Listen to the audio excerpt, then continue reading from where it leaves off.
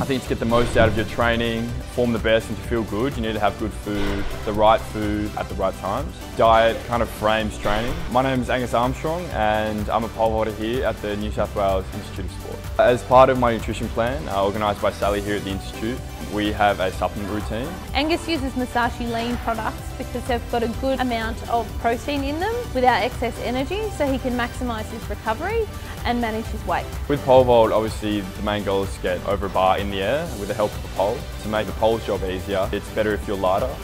We aim to be lean but strong, and that will mean that we have a really high power to weight ratio and hopefully will result in better performances.